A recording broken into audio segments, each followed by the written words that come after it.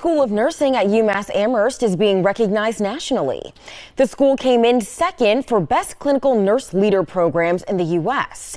It was recognized for giving students tools and resources they need to succeed in the nursing field. According to registerednursing.org, clinical nurse leaders are crucial healthcare team members overseeing the process to improve patient outcomes. Adding the high demand for nurses will be met by students who enroll. The American Association of Colleges of Nursing says the U.S. is in need of registered nurses as baby boomers age and healthcare needs grow. There's also projected to be a 6% increase in registered nurses by 2031.